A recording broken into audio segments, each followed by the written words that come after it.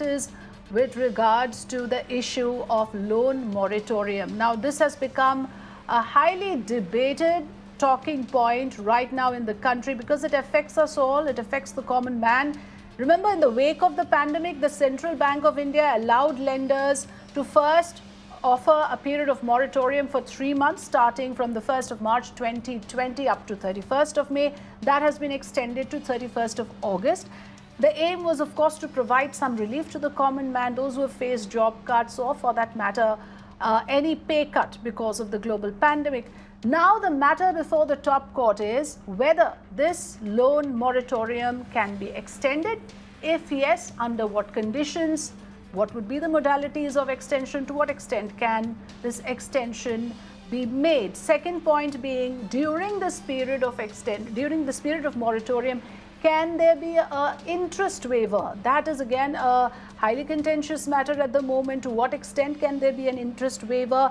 Points being made on both the sides in court with regards to this. And thirdly, there are issues of how do we resolve the entire issue of loan moratorium, with the petitioners now asking for a waiver of interest on the basis of invoking the National Disaster Management Act. Can that be invoked or not? We are going to address all of these issues with an expert panel. Let's remember here very clearly that today the top court heard a batch of petitions seeking the interest waiver on loan moratorium that was granted by the Reserve Bank of India. The next hearing is on 10th of September. Before I go across to my guests, I would like to put things in context for our viewers for a better understanding on what was observed in court. Let's put that out clearly. It'll help us have a more interesting discussion. So what did the Supreme Court say? It said that the grievance of petitioners is that they haven't been given adequate relief. So far, this is a clear observation that the borrowers have not received their due. Question is about demands of compound interest. There's no clarity. There's a lot of ambiguity right now on what happens to the interest during the moratorium period. Is that going to be waived off or not? Moratorium and penal interest can't go together because it's like one step forward and two steps backwards. So therefore, the Supreme Court says these two things cannot go together. RBI will have to clarify. No account should be declared NPA for 2 months. So we'll also, in fact, bring in the issue of the non-performing assets. Banks should not take action against borrowers which is coercive in nature. So the Supreme Court there, borrowers. So in this context, now we are going to have, let me introduce Pathak, spokesperson of the BJP. Joining me this evening is also Govind Raj Ethraj, senior Mukesh Mohan Gupta, president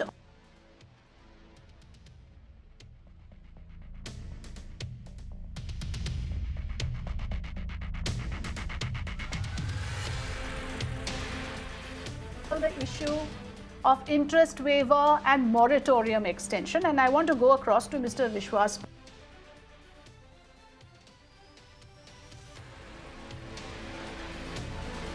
My guest this evening once again, Vishwas Pathak, spokesperson of the BJP, Govind Raj Ethraj, senior journalist and founder of IndiaSpend.factchecker.in and Boom. Also joining us, Mukesh Mohan Gupta, president of MSME, Ajay Bagga, market and financial expert. Very good evening to all of you. Thanks for joining us here on Mirror Now this evening. I want to open out the discussion by first, let's tackle the issue of interest waiver and moratorium extension. My question is to Mr. Vishwas Pathak.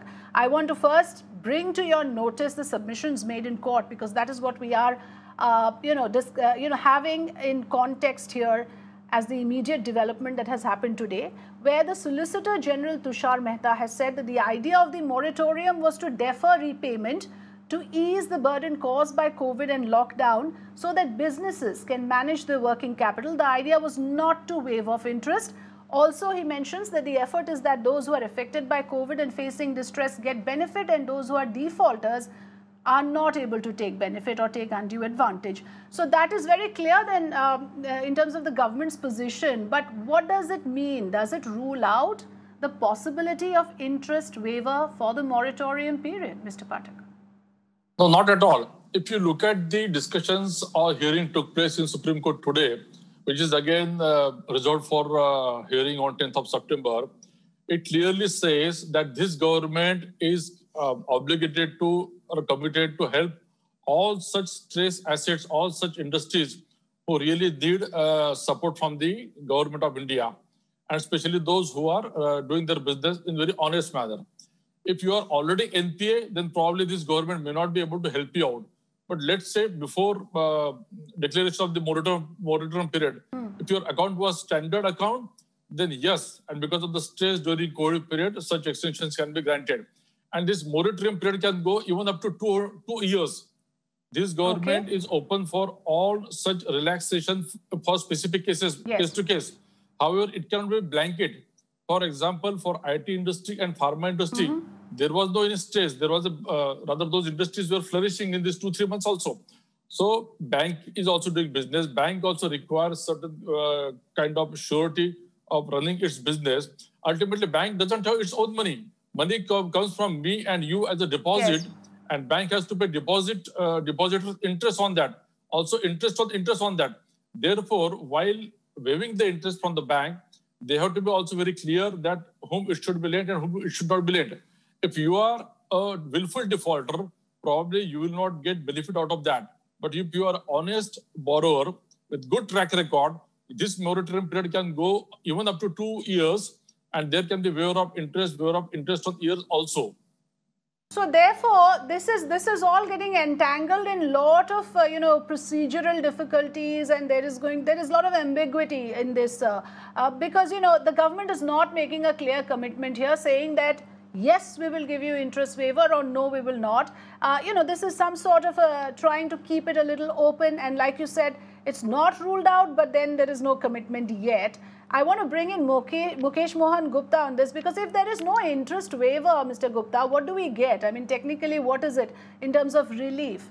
All I'm getting is that, okay, you're not a defaulter. That's all we get. Because if you really look at the fact that the government, what it has submitted is technically saying that it's in no position to grant any kind of interest. All it can do is allow you to defer the payment. Now, moratorium in that sense has almost become a synonym for deferment. I mean, what is in it for me really? It doesn't absolve me from repaying. It doesn't absolve me from interest. So for the borrower, what is in it? No, so Afrida, my previous speaker has rightly told, see, the problem is that banking is also an industry. What they do, they accept deposit from the public and they lend the same money to the borrower. They get some interest margin out of this deposit and lending. Suppose tomorrow, if the banker say that we are not able to pay the interest to the depositor, will we accept that situation? No. So the waiver of interest, I don't feel that the bankers are in a position, or bankers or the government will be in a position to waive the interest or any installment. What the government and Reserve Bank of India has done, they have come up with 2 circulars on 6th of August, you will be well aware, regarding the restructuring of the MSME loan and the resolution framework for the other loans like personal loan or the corporate loans. So my issue is that, this moratorium is one thing, but the other issue should be that when this interest of the moratorium period is payable by the borrower, meaning thereby, I have seen that most of the banks are approaching the borrower that, the interest for the 6 months from March to August, they want to debit it on the 1st of September. That I suppose is not possible, because we all know that there is a pandemic. There is a situation that where the GDP is down. Our Honorable Prime Minister was also talking about these things. So, paying the interest of 12 months over a period of 6 months balance from September to March will not be possible. So what we are proposing that, for this moratorium period, this interest or the installment should be repayable over a period of 2 years, 3 years, and then again giving some time as a gestation period or the moratorium period to start these installment. In fact, that is the only way, because if we will expect that, bankers will waive our interest, then bankers will be in great difficulties. We should not demand this, because if the banking system will collapse, I suppose the entire economy of the country will collapse. So we should not at all expect, because we cannot expect the depositor to waive off their interest. So if they have to pay the interest, they have to earn the interest. Right. So, in that sense, Mr. Ajay Bagga, is there a lot left for interpretation? Are we getting this right? Do you agree with what Mr. Gupta just said? That there has to be a way around repaying, but in a manner that it does not hit the consumer hard. On the issue of, interest on interest, again, there is a question, because what is being said right now is that the question is about the demands of compound interest in the meantime. Moratorium and penal interest cannot go together is what the court has said. Therefore, Justice Reddy has said today that RBI will have to clarify on this. What is at stake for the banks, you think? Mr. Gupta there believes that the banking system can collapse if you have these kind of luxuries of waiving of interest. How precarious is it? The government is arguing very strongly, citing that yes, consumer interest must be protected, but the banking sector cannot be left in tatters in the bargain. Yeah, I will just explain it in very simple numbers, because we are talking of 104 lakh crores. That is the loan outstanding. But I will simplify it so, all the viewers can understand it. How does a bank run? The bank brings in its own funds of about 10 to 12 rupees. It takes deposits of, say, 100 rupees. And against that, it lends roughly about, you can say, 10 times the capital it has brought. So let's take an example. Today, banks have lent out 100 rupees. Okay. Out of that 100 rupees in the last 6 months, as of May, 31 rupees worth of people came back, I can't pay. So 31 rupees people were not repaying. Then once May phase 2 started, then 18 rupees of people have said, I can't pay you right now, please give me moratorium. So what is at risk? 18 rupees. What does the bank own? They only own 12 rupees. If you waive off this 18 rupees, your banking sector will collapse. 100 rupees is put by you and me in the bank, in our savings accounts, in our fixed deposits today. More people have given money to the bank as savers than have taken money out of the bank.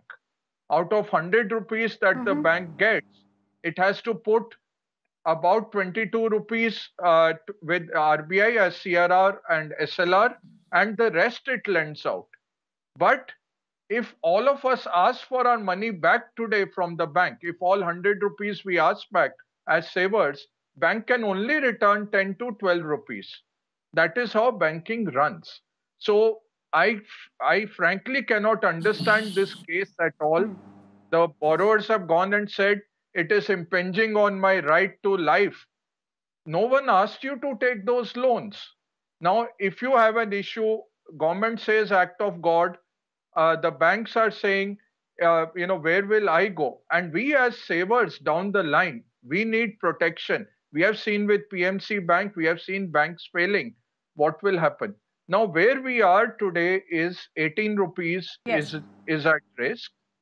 What I would agree with Mr. Gupta totally. We should have a very liberal restructuring policy that you extend the tenure of the loans, but you charge interest, and you will have to charge interest on interest, because you and I as depositors, we get compound interest. The bank compounds our interest every 3 months. So where will the bank get the money if we do not compound this interest, if we don't charge interest on interest, but don't ask the borrower to pay on 1st September, restructure all those 18 rupees who are not able to pay.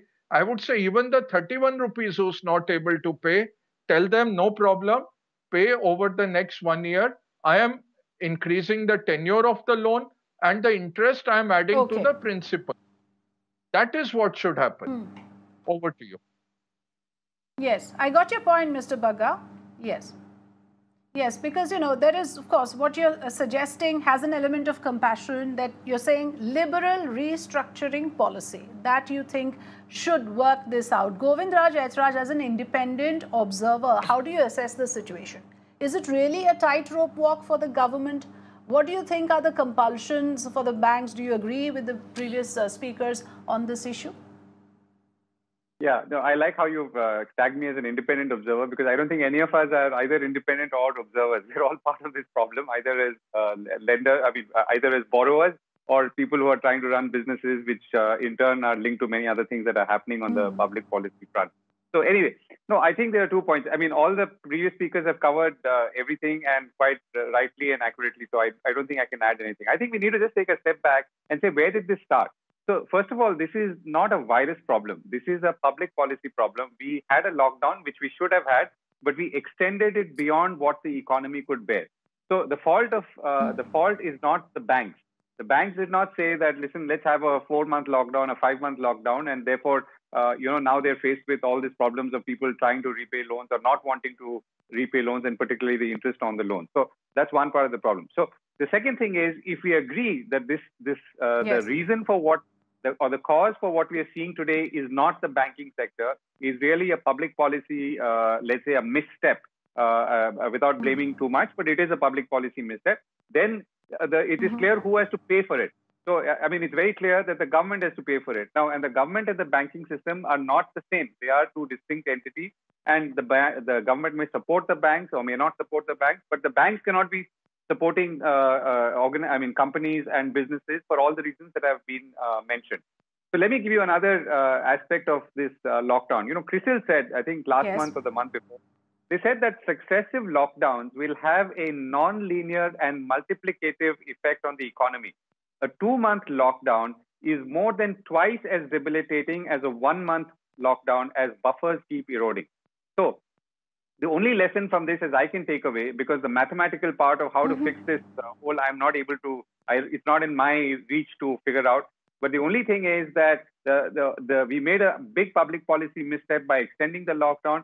The damage of which is what you're seeing today, and has obviously put so much pressure on companies that they're not able to come back to even think about repaying, and are asking for extensions or moratorium. So I think the gap belongs to those who took that public policy decision, for good or bad, and therefore should in some ways be filled by them.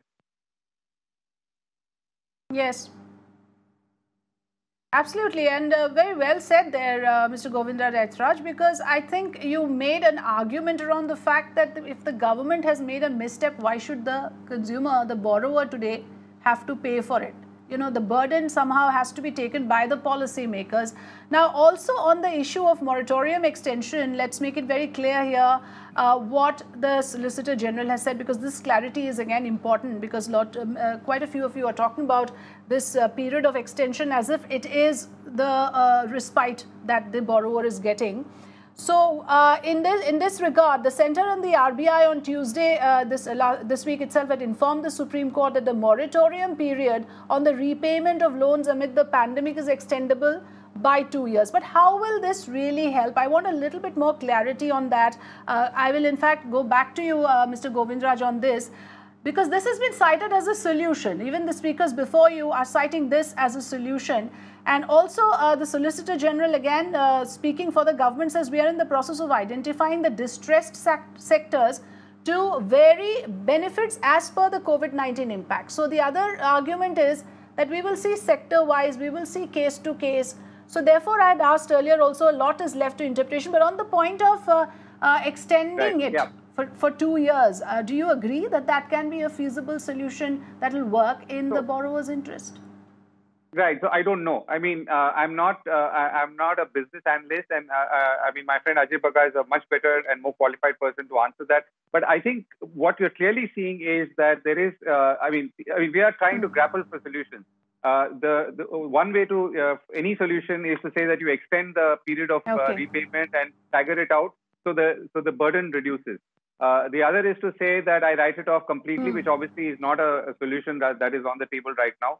The third thing is, which is in some ways again logical, is that you say, okay, let me pick a few stressed sectors, maybe aviation or hospitality, where the impact is the most, and give them more, let's say, leeway compared to, let's say, a garment export company, which may have got its machines up running and has begun doing business already, maybe in the last 2 months. So that's the only thing to me at this point as a going forward solution. These seem logical. Spread out the burden and try and see if you can separate the ones who are the most affected from the ones who are less affected. Very interestingly, in terms of the proceedings in court, and there was a very interesting exchange which I want to quote. When Justice Kaul stated that these times of pandemic are not normal circumstances, something needs to be done, Solicitor Mehta says that is for the banks to answer. And to that, Justice Kaul responded, see, that's the problem. RBI says it's central government's prerogative. The government says it's the banks. Mr. Vishwas Pathak, isn't that very convenient? Because for every other thing, the government says these are exceptional circumstances. You have made special rules for the monsoon session. For every other thing, these concessions are there. So when it comes to the loan repayment, suddenly the government does not want to give any concession. Because let's remember, and for the viewer's sake as well, there is tremendous amount of financial distress out there. People are not able to pay school fees. People are going through tremendous amount of financial stress in the Indian home. So the loan repayment issue has become a lodestone around people's necks. Mr. Pathak, can the government really be that helpless? No, not at all. See, I'll tell you, if you look at the hearing, if you look at the 8th August circular to be read with 11th February circular, the efforts of the government is to help out those who are really honest businessmen and whose business is in trouble.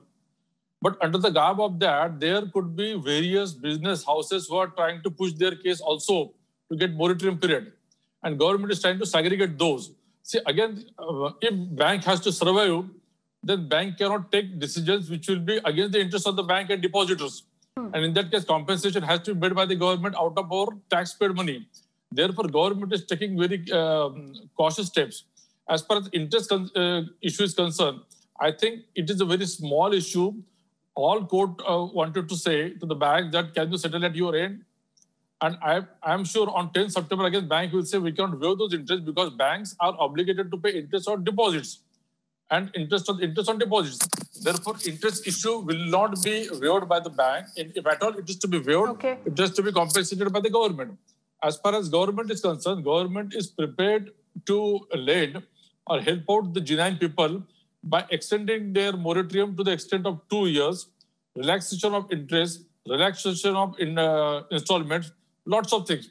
I think what government is really pleading their case is for those honest businessmen and those business houses are really in trouble, not for those who are already willful defaulter and trying to take benefit out of the system. But Mr. Pathak, from what we can see, the only concession, at least as of now, of course, this is an ongoing matter. Nothing has been settled in court yet. The next hearing is on 10th of September. So the back and forth continues. But the only thing that's pretty obvious here is that the government is more than willing to agree to a staggered payment, but no commitment on waiver of interest. The government is treading very cautiously on that. And perhaps for reasons that our other speakers are also bringing out. Not to everybody as a blanket case. Okay, on go ahead. Case-to-case basis. Like, as I told you, pharma industry, IT industry, they don't require any support. Yes, but that again, like I said, it's very ambiguous. No, see, therefore, yeah, the clarity has to be brought in. And government Mr. is going to set up a committee. Committee will decide case-to-case basis. Afrida, I would like to add one thing here. As Mr. Pathak is referring to the sectorial... my problem as a borrower is not to understand how the government protects the banks. My problem is I need relief. I am under tremendous financial stress. So, to make the consumer, the borrower understand these issues of the banking sector at this stage, when I'm in tremendous financial duress, is what I'm talking about. It is actually not my prerogative to understand all the compulsions of the government. I need some respite. I need some relief because of the pandemic. The tyranny of the banks, we all know how it is when it comes to loan repayment, sir. Let's face it.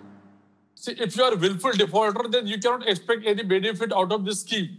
But those who are genuine, those who are honest, they are going to get benefits out of this scheme.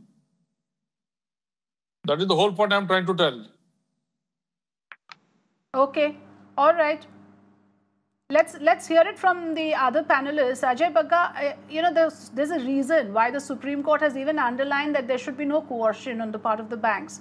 So there is a certain amount of acknowledgement and understanding that there is a tyranny of the banks that must be reined in. Perhaps that's why these things are also being put out there in public domain for everyone's understanding. I want to know from you, do the banking sector, do the banks have any elbow room? Do they have room for maneuver? Can there be a middle ground, so to speak? No, we'll have to do it. I'm talking very practical terms. Even before March 23rd, when the moratoriums started, about 9% of the bank's loans were either stressed or were non-performing assets, what we call bad debts.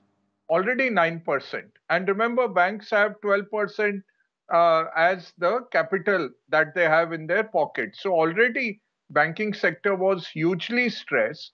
Now with this pandemic, another 18% has flown through, where people have not paid you for 6 months. What we have seen in 2008, when we did a similar exercise, 2008 to 2010, we restructured a huge amount of loans. 35% of those loans eventually turned into bad loans. 65% people paid back, 35% turned bad loans. So if we just take that as a benchmark, you can say that we will be adding another 6 to 8% bad loans to the banking system. If you recognize all of these today, your banking system will collapse.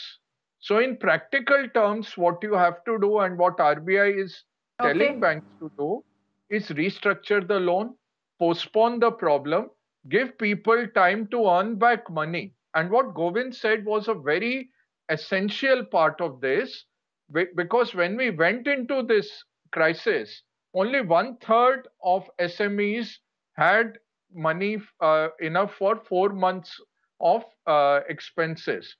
1/3 had money only for 1 month, 1/3 had money only for 2 months. Now we have had this for April, May, June, July, August. 5.5, 6 months have gone by. Most SMEs are out of their working capital. Not only they need this restructuring, they need further loans also. And banks are not giving loans at all. Our loan growth has gone down to 5%. I'll give you 1 or 2 numbers. In the truck segment, the companies who are lending. Yeah, okay. Can I? Let's get the MSME perspective from Mukesh, Mohan, Gupta. Yes, Mr. Gupta, over to you, your response to that. Yeah, see, I fully agree with Mr.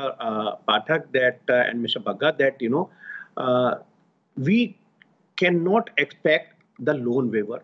And Afrida, I slightly differ with you also when you are saying that, I am as a borrower in concerned only what is the relaxation given to me. I'm not concerned about anything. Ask from the depositor. They will say that we are not concerned whether you are giving any relaxation to the borrowers or not. I want interest on my deposit regularly. 2-3 things I would like to, I suppose, through this important channel. No, that's why I asked what's the middle ground, which is why I asked that question. So I'll tell you. So as far as yes, carry on. As far as compound interest is concerned, so we can just suggest that bank may charge some subsidized rate of interest as a compound interest. That is one. Another issue is that restructuring should be some more liberal. I think this is the first time that personal loans are also being put on the restructuring. The only 2-3 conditions are there that banks have to satisfy themselves that these defaults are due to COVID. So meaning thereby, suppose there is some government employee, I suppose he will not be able to use these restructuring or resolution process because they are not affected with the COVID because the salary, there is no salary cut.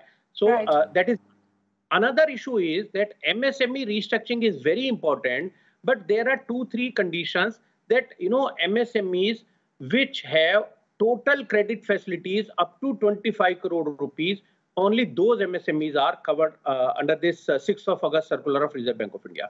We demand that, all MSMEs, as per the new definition which has been announced by the Ministry of MSMEs, should be covered under this restructuring facility. Another thing is that as far as you are referring about the sectorial, sectorial problems and the solution for the different sectors, I suppose there Reserve Bank of India has already constituted an expert committee, report of which is expected on 5th or 6th of September. Just 2-3 days are left out. So we will be having a report of the expert committee. That will also be very important. Okay. Another issue is. Okay, so we'll wait for that report. We'll see what the Reserve Bank of India is suggesting in terms of solutions. I'm running out of time. I need to take a quick last word from the other guest. Yes, please finish your point, sir.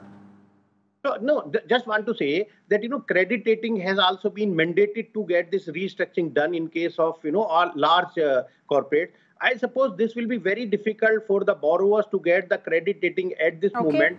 So perhaps this condition. And one more thing, that after restructuring, the NPA period has been reduced to 30 days. Okay, Mr. Gupta, you are right, at least when you said that I am speaking for the borrower. I am the only voice representing the common man and the citizen today, and therefore I'll take full liberty to speak for the citizen here. I want to ask Govindraj Aitraj a question on going forward in terms of solution. When we talk about invoking the NDMA Act, even on that, the Solicitor General was extremely cautious when he said that the DM Act provides the government may take action, therefore it's not cast in stone. So you see, there is a hesitance, a very strong hesitance on the part of the government to actually provide real-term relief. How do you interpret the issue of invoking the NDMA and the government kind of shirking away this issue as well in court, at least? So, not having or done law in my career, or not specializing in law. So if I may skip that, let me respond to the problem as I see the solution is. So what do we do today, right? So this is it's a double catch-22 or a triple catch-22, where you've got everyone in a jam and getting out of this jam because there are historical problems. Remember, we came from 8 quarters of a slowdown into a lockdown. So things are bad because they were already bad or have got worse. So it's not an easy thing to get out of. The only thing that we can do is to ensure that we all get back to work. We ensure that all the machines are running, all the businesses are moving, people are working, we are creating, manufacturing, serving, exporting if we can. I mean, this is a global problem after all. That's the only thing that to my mind can at least, stop the problem from getting worse. If we don't get this economy going up again, our problem will only keep multiplying, as I described earlier. So to me, that's the larger solution that we should be focusing on. This is something that is not going to be easily solvable, because that's how intricate it is between the banks and the borrowers and the small enterprises and loan takers. Absolutely. So let's work on that. But as a larger public policy point of view, let's get this country moving again. Let's get this economy humming again. Absolutely, and that's the right note perhaps to end this discussion. I'm really glad we had a very healthy exchange of ideas. I would like to thank all my guests, but I also want to point out here that yes, the RBI is still working on a resolution plan and the restructuring plan. It's an ongoing matter in court. Nothing is settled yet, and therefore this is a fluid situation. But yes, the important part here is that the borrowers need some respite. There is a huge clamor therefore for waiver of interest. The government is non-committal at the moment, but we must again understand that there are compulsions on the part of the banking institutions as well, which our experts have very eloquently explained to us. The idea is to minimize the collateral damage and yet protect the interest of the taxpayer and the citizen. That's the larger idea, and that is why people are elected to power, to manage that, to give us the desired outcome and minimize the collateral damage. It's up to you how you do it. That's what you're elected for. We leave it at that. Thanks for watching the Urban Debate this evening.